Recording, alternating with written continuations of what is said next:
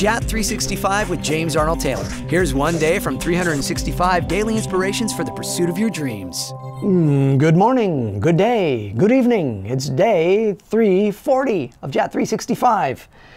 Certain sleep. How do you sleep? If poorly, change up what you do before going to bed.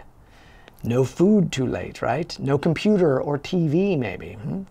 Simply unplug and take some time to feel and to relax.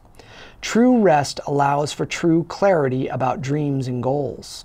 You can change your sleep for the better. Now, I say this coming from a place of understanding and knowing firsthand the importance of turning off that computer screen, that television, even the music in the iPod and stuff sometimes. Really just unplugging before sleeping, not eating a bunch of stuff before sleeping. It's important. So many of us don't respect this rule at all. Try it. Give yourself a week.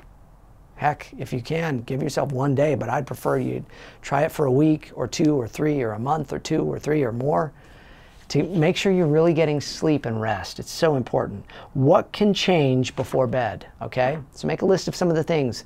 Look at what you do. Oh, I am actually on my phone. You may be watching this video before bed. I'll try to shift it and watch it in the morning or something. Oh, I'm on the computer, I like to write and stuff. Yeah, but that computer screen or that phone, you know, it wakes you up, the blue light and all of the various lights and stuff. So try to change that. Try to get some good sleep. Get some good sleep today, okay? I'll be praying for you. We'll see you tomorrow. Accept, forward, and practice. JAT365.